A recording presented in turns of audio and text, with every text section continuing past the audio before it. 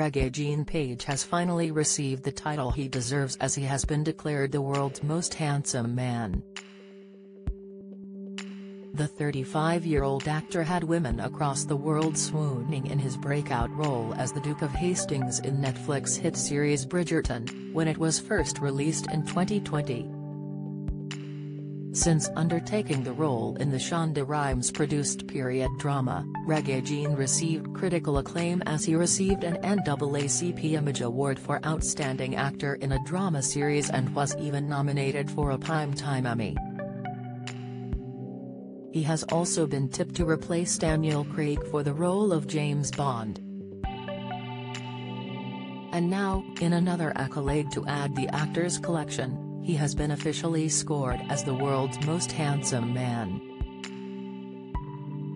A top cosmetic surgeon in London's Harley Street used the golden ratio of beauty, also known as phi, formula to score Regé-Jean's face. The formula is mathematical algorithm, which was used by the ancient Greeks, and rates the symmetry and apparent attractiveness of a person's face. Cosmetic surgeon Dr. Julian De Silva found the Bridgerton star's face scores a 65% in terms of the algorithm. Meanwhile, Men in Black star Chris Hemsworth came close behind Regé in second place with a score of 53%, and Black Panther hunk Michael B. Jordan was rated in third place with a score of 46%. Harry Styles came in fourth place with a score of 92.03%, according to the Golden Ratio, while Jude Bellingham came in fifth place with a 92.22% rating. Dr. De Silva used computer mapping techniques to help get the results. Bridgerton fans will be disappointed to hear that Regé-Jean's handsome visage will not appear in the new series of Bridgerton. There had been claims the actor was in talks to return to the Netflix show in June last year. Regé-Jean was always very open about his intention to quit the show after the first season and to move on to other projects.